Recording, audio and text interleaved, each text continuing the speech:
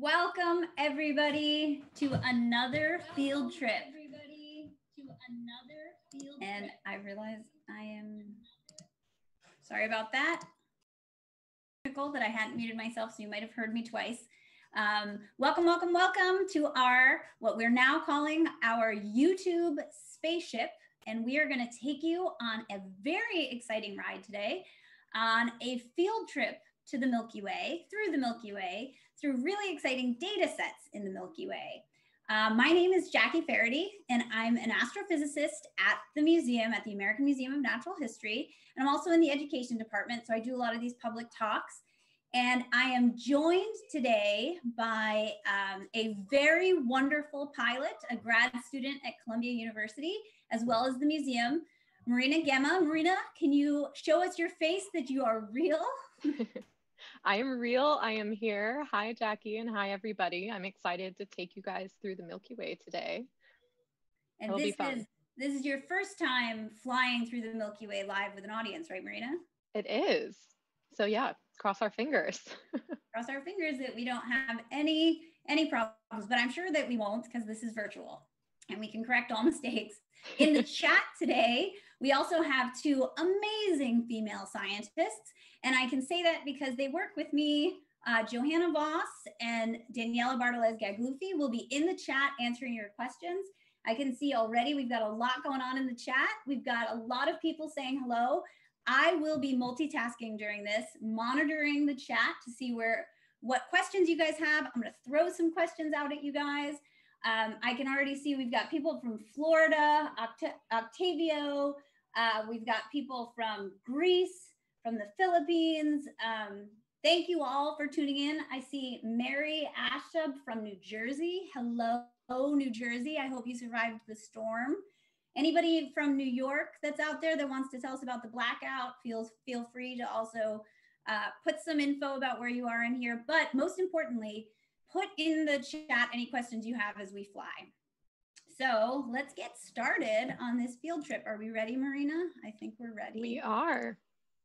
Great. So we're taking off.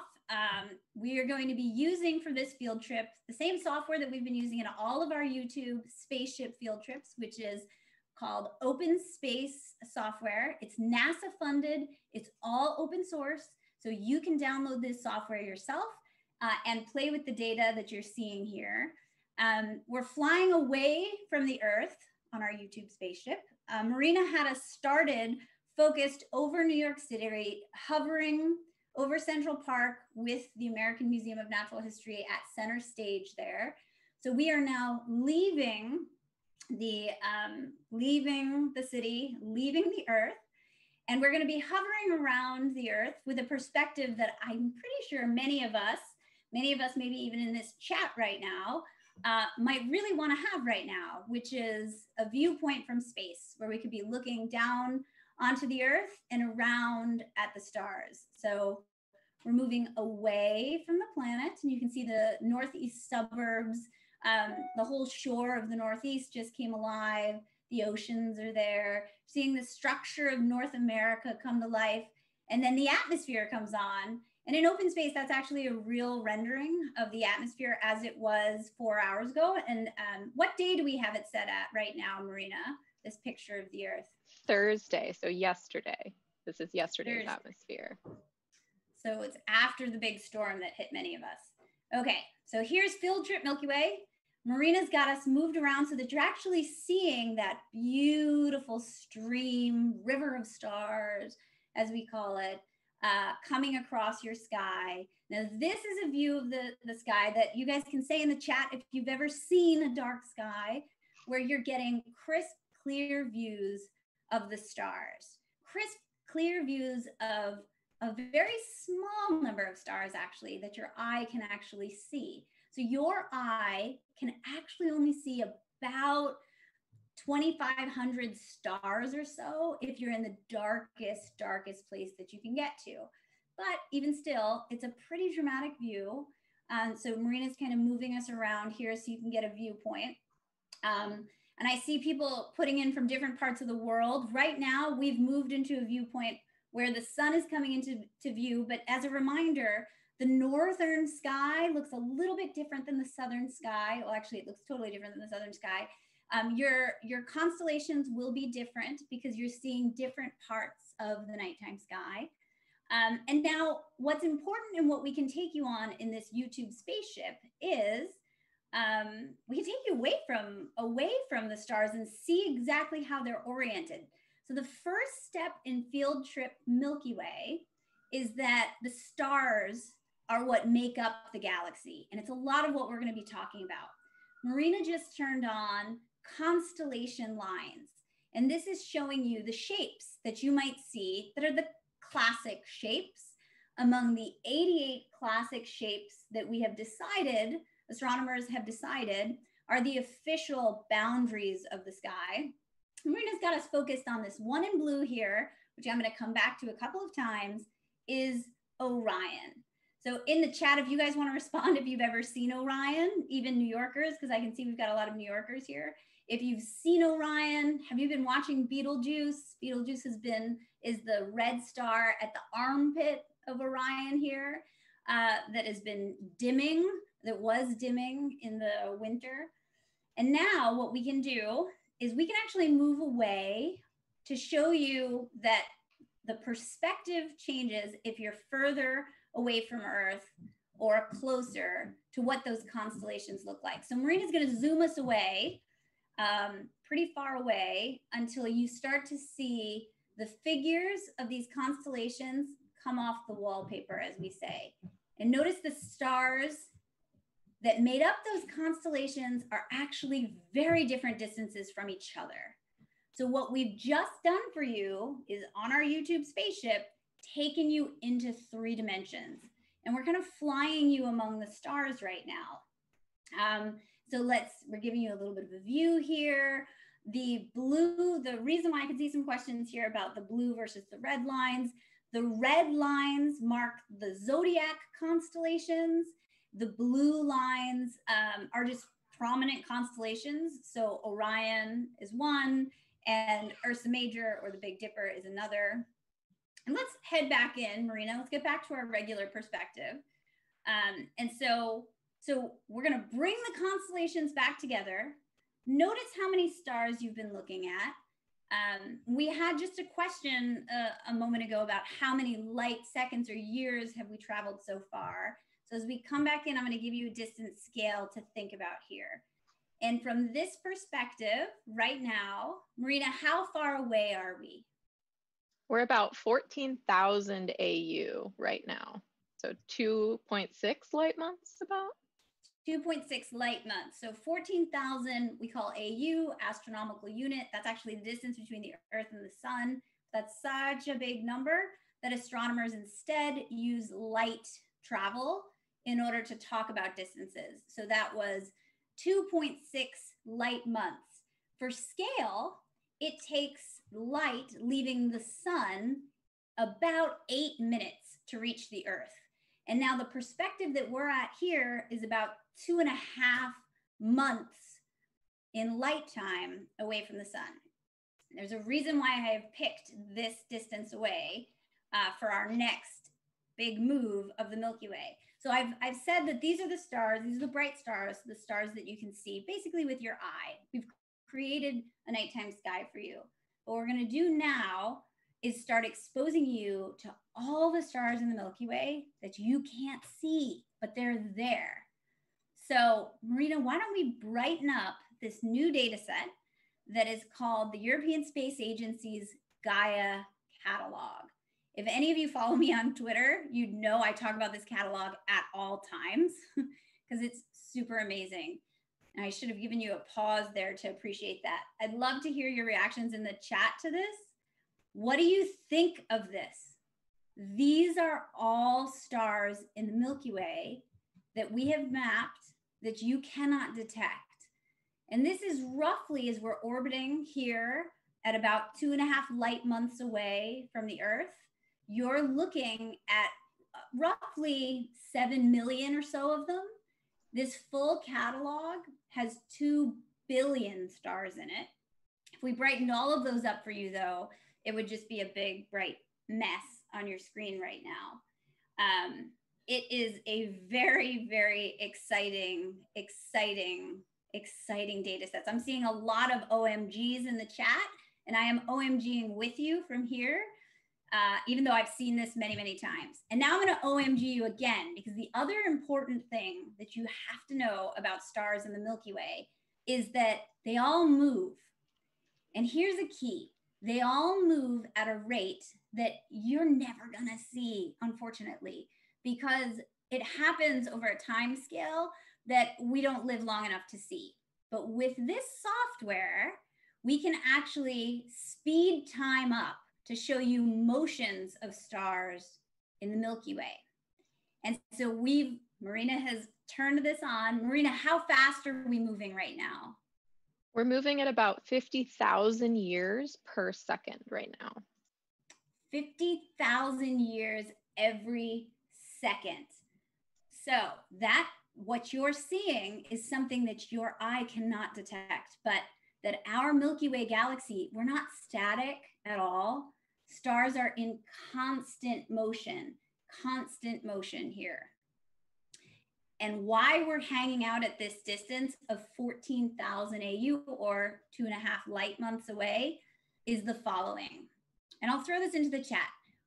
What do you know of as the closest star to us? And I know that everybody might say the sun, and so I mean other than the sun. What is the closest star to our sun? Answer it in the chat. And here's what I will tell you after you tell me what it is. In 1 million years, that is going to change. That is going to change pretty drastically. And I'm seeing some people answering. Prathishka Shetty, you've answered Proxima Centauri correctly. I'm seeing others saying Alpha Centauri. It is that system. That is the closest star to us at 4 light years away. 4 light years away.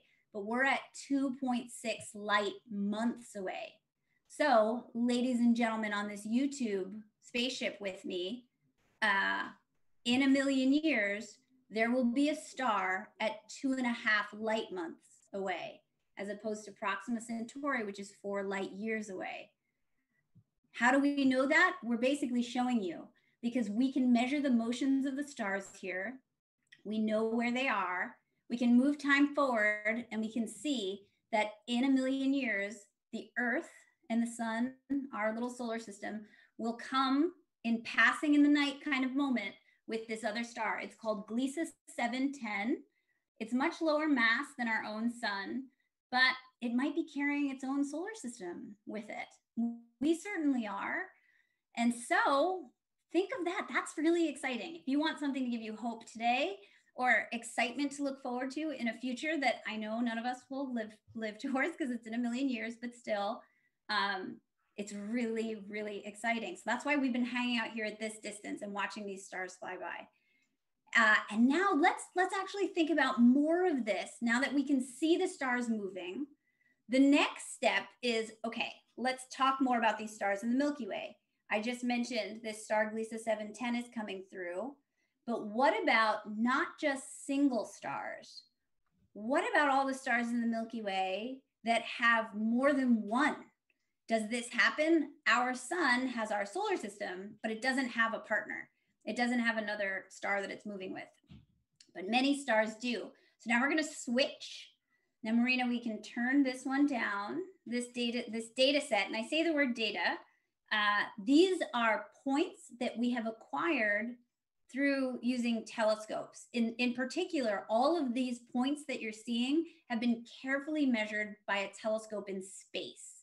And for those of us that are just joining us right now, we're about halfway through this program, and we are in the middle of a description of stars in the galaxy. My name is Jackie Faherty. I'm an astronomer at the museum. Marina Gemma is flying for us with OpenSpace, and we've got astrophysicists Johanna Voss and Daniela Bartolez-Gaglufi in the chat taking your questions. And so here we are flying around some stars. Let's turn on a special set of stars that is a complete list of roughly 250,000 stars that you're looking at that all move with somebody else. And when I say somebody else, I mean another star. They're pairs. So I like thinking of the Milky Way not just as any one thing, but as a collection of different families of stars. And here's one of your views that you'll get to see now.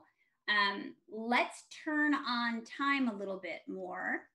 And as I do, I want to answer Katie's question about how did we figure out the motion of these stars, because I can answer that so carefully because that's actually what I do in part as an astronomer. You take very, very careful images of the stars over a set amount of time. And astronomers have been looking at the sky for long enough that we see very small motions of a star in the sky, not something that your eye would pick out, but something that a camera would. And we take pictures and we look at how those images, the positions of the stars change over time. And then we extrapolate forward so that we can see where those motions are going. So once you've got images taken over a certain amount of time, you can see the direction and the speed that a star is going. So Marina has turned time on. Marina, how fast is time moving now? We've sped up to about 500,000 years per second. So 500,000 years a second is going by. We're still out here at 2.5 light months away, because this is a nice perspective also to be viewing the stars of the Milky Way. And have a look at this. Have a look at this. Every single one of the stars that you're seeing here moves with at least one other star in here. And so you can really see that. Notice also, I want you to be the scientist observer like I am when I look at data sets like this. Some of them are close to each other. Some of them are farther away from each other. Some of them appear to be moving very fast and some of them slower. Astronomers look to all of those observables, as we call them, to figure out what is going on in the galaxy. What kinds of stories do these families tell us? Have they interacted with other stars? Have they, are they breaking apart? Have they just recently been captured, or did they evolve together? These are the stories of these families. And I'm seeing another question from Michelle Stevens. Is it possible that our sun has been paired with another star in the past? Michelle, I absolutely love that question. It is an excellent one. There is a theory about our own sun. It's called the nemesis theory, that we do have a low mass pair of a partner. And astronomers have looked for it, but we've never been able to find it. So at this point, we don't think the sun has been paired closely. Now it could have been born though, and that leads me nicely into the next set of stars I want to show you. It could have been born with a giant family of stars. So this data that these stars that you're looking at are just pairs. Marina, let's show the full families that are in here. And another excellent question from Michael Reyna: why do the stars seem to move in different directions?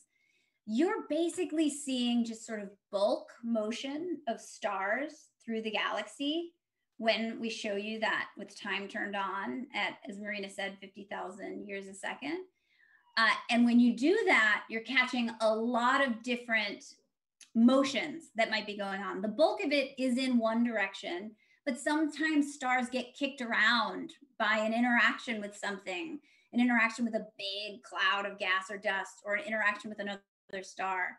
So you're seeing the legitimate, like, walking around the galaxy. Where's everybody going? Think of it as like being on the sidewalks of New York City in like Times Square. There's a bulk motion of where people are going, but then there's others kind of going in other directions. And that's kind of like what the stars do. Now, Marina has us set up here where we're looking at only young stars. And so we think this is actually how stars form in big families in the galaxy. And they are together in a big group. So very likely, going back to Michelle's question, our sun did form with a whole big family when it was born. But our sun is 4.5 billion years old. It's like middle-aged, but it's lost its family at this point. it's careened away and is doing its own thing with us, the solar system, with its own little family. But here we're moving around at this distance of 2.5 light months. We're moving around the families, the young families. This is maybe where our sun came from, a little grouping like this. And Marina, let's turn the constellation lines on so we can get some orientation as to where we are. So we've got, you can see the Milky Way is stretched above us. And right in front of us here, right in front of us is actually, I'm not totally sure that this is what I think I'm looking at, but I think we've got the Scorpion. Actually, I think we've got Cepheus right in front of us, a great constellation. Marina's gonna move us around so that we can get one of the most famous constellations that I pointed out earlier, Orion, in the field of view here. And I see a question that I'd love to answer here by Arabella about why do stars travel in pairs? And so we're not totally sure, but the answer to that does also rely on this picture that we're beginning with, which is they start as giant families, big groups. And then what probably happens is they start breaking up. The big families break apart. So Marina's left the constellation lines on as we move out to this three-dimensional view of the young factory of stars in our galaxy. Moving away at, you can tell us how far away we've reached, Marina. So it would be good for people to know how far away we are. We're at about a kiloparsec right now from Earth. A kiloparsec is about the word parsec, you can multiply by 3 to get it in light years. So we're at about 3,000 light years away from the Earth. Actually, sorry, it's the other way around. I just did that in reverse. It's divided by 3. So we're about 300 light years away from the Earth right now. And so from this perspective, the reason why we have the constellation lines on is because at the very center was your perspective at Earth. And the blue lines that you see, remember, that was the constellation Orion. And so those show you where Orion is in here. So let's turn these constellation lines off. And when you turn it off, focus on Orion there, the youngest star. A very young system of stars that's near us. Every one of the stars that you're seeing here, and I'm seeing some questions about why there's so many stars in here, why there's so few stars in here. This is a very, very, very important set of stars. And I've only turned ones on here that we think are less than maybe 200 to 300 million years old. Now that might sound old to some of you. I see a 5-year-old in here, and so in the chat, so maybe that sounds kind of old to you, but it's actually not. These are the youngest stars in our galaxy, and they're very close to the sun. So what you're seeing at the center of this ball, which is just a round ball, like I've taken a sphere and I've put it around the sun and I've said, tell me where all the youngest stars are. And so at the center there would be the sun. And then these clumps that you're seeing are the young stars. And these are the star forming factories. This is where all the baby planets are near us. This is where the baby, all of the things we want to know. Any question you have about what it was like in our solar system back in the day, but when it was a couple million years old, this is what it would look like. And what's amazing, we've stopped here with this face-on view. You're looking at this 3-dimensional structure. And just to give you a little bit of a YouTube spaceship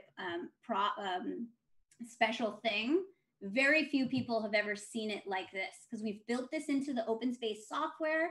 Even the researchers who have been studying the stars haven't quite seen it this way. It's something special that we can do at the Hayden Planetarium. And what we can also do is see where these stars are going.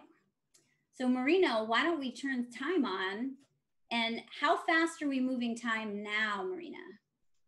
Now we're at about 300 million years per second. So much, much faster. Much, much, much faster. And so you might ask, why, Marina and Jackie, have you had to make time move that fast? And this is also to answer a couple of your questions about the speeds.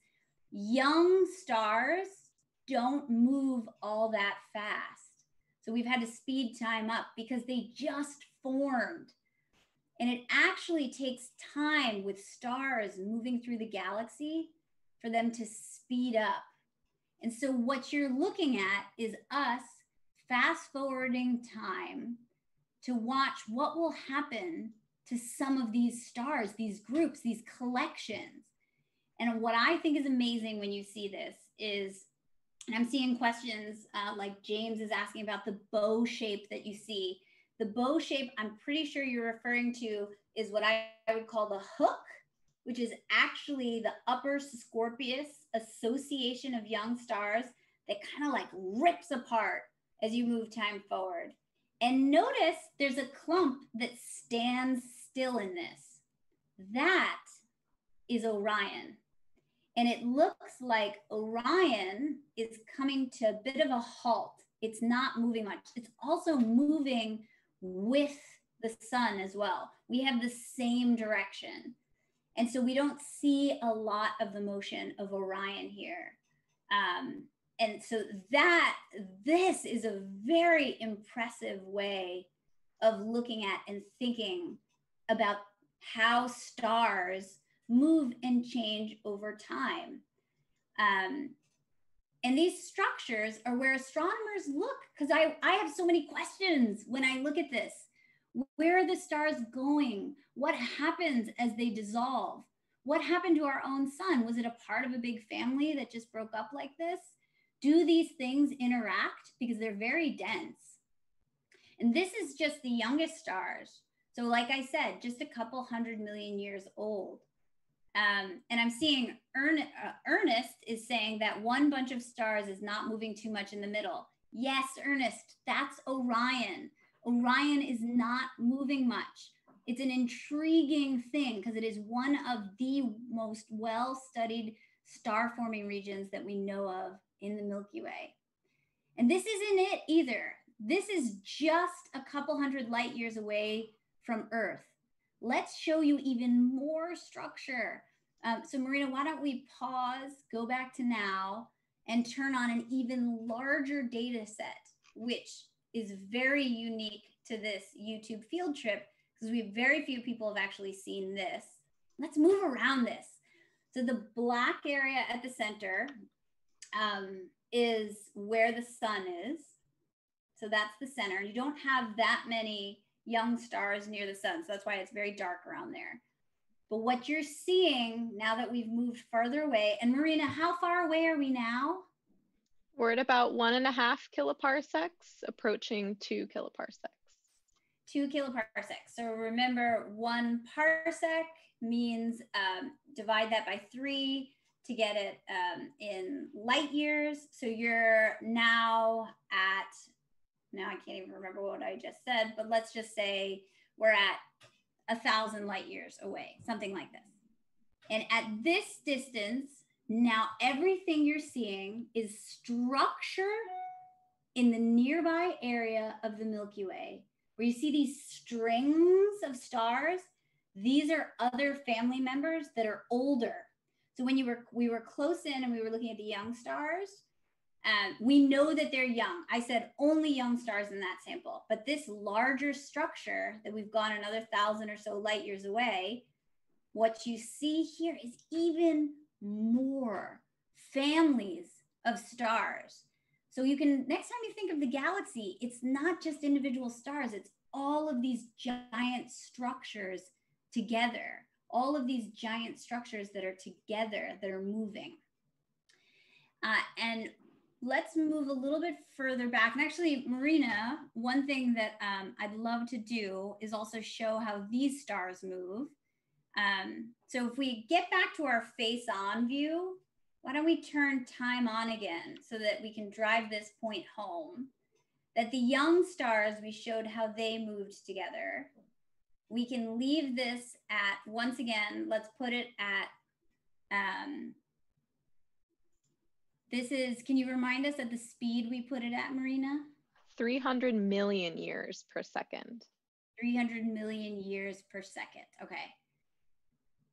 And we are going back to now, and now you're seeing these structures moving through the galaxy like giant, I don't know what to call it. Like, I want to say sloths moving. So the younger stars take longer to break apart.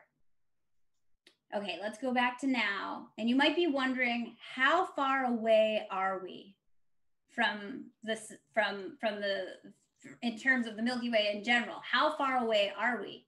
So if we pause here, we're going to pull away. Let's see what you guys think as to how far, how distant we are. That was a lot of science we just covered, a huge amount of science that we just covered. Young stars, co-moving stars. But have a look at this as we pull away. This is a view that we have definitely never had, because we've never flown this far away from the galaxy. And at this distance away, where we're getting a bird's eye view, you're seeing the structure of the Milky Way through a rendering. We've rendered what we think the Milky Way looks like here. It has spiral arms.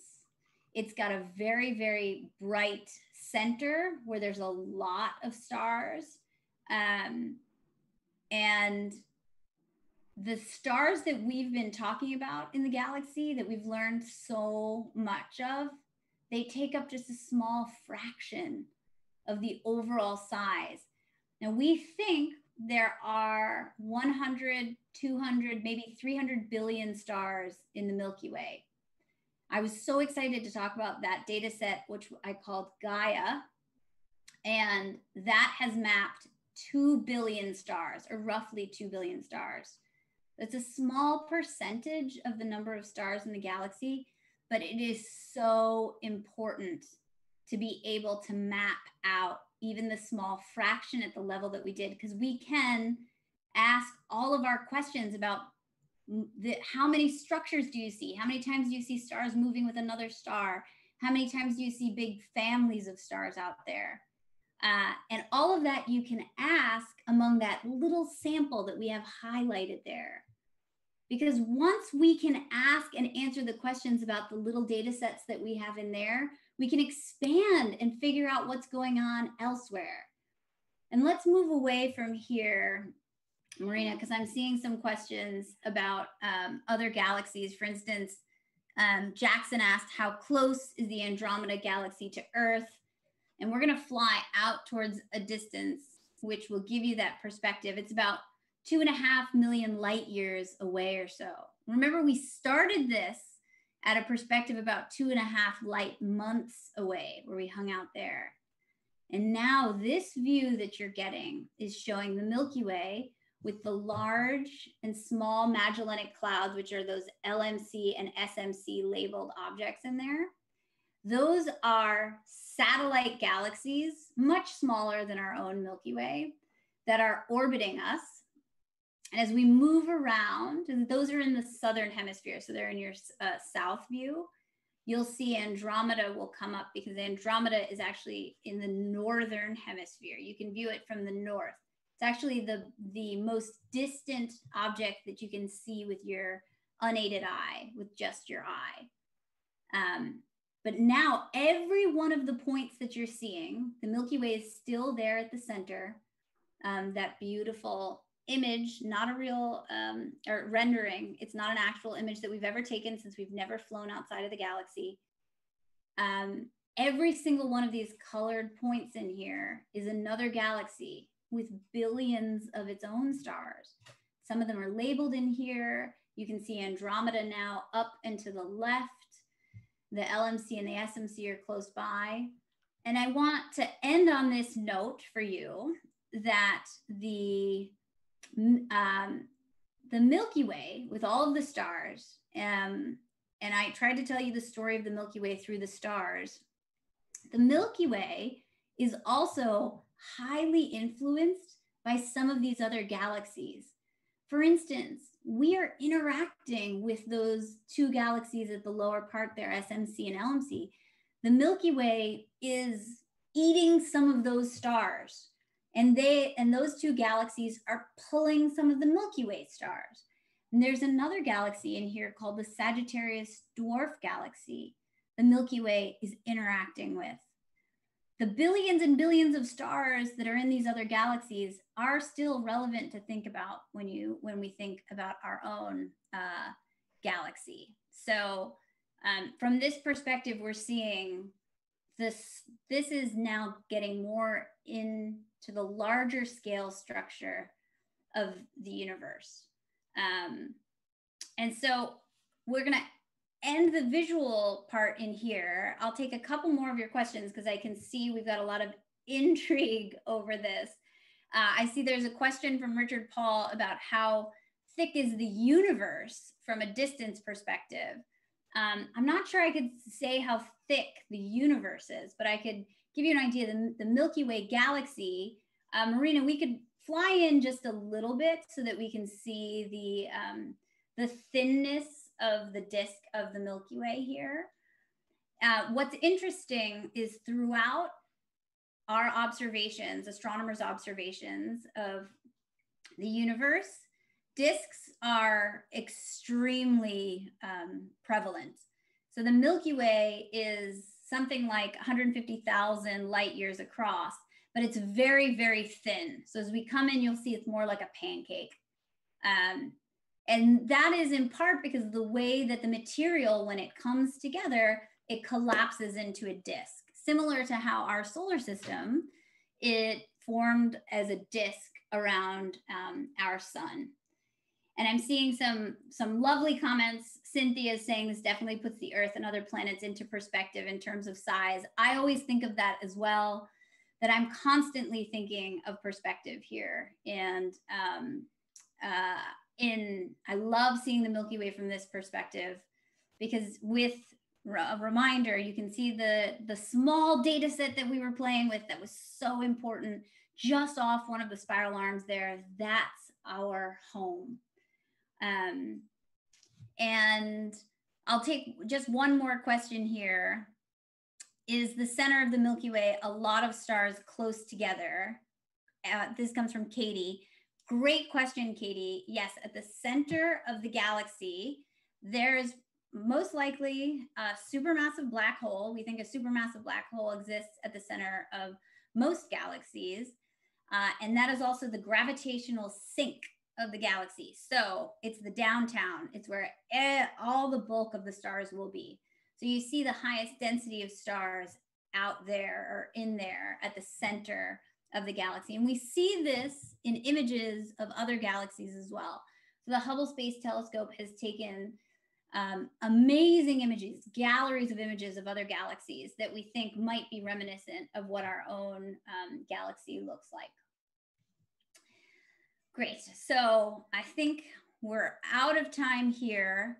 I wanna thank Marina for being such an amazing pilot. Marina, did you have fun on your first Milky Way flight? I had a blast, Jackie. Thank you for guiding us through these awesome data sets. And I want to thank Johanna and Daniela, who've been answering what I can see was a very busy chat of lots and lots of questions.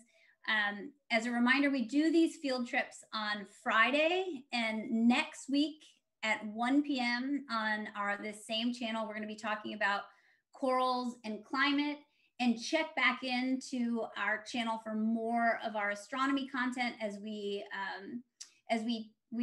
are pretty regular with our field trips into space. So I think we're also going to drop a survey into the chat. So pay attention to that. And thanks everybody. Keep looking up, keep paying attention to the stars. And hopefully this gives you a little more perspective on the very galaxy that you live in.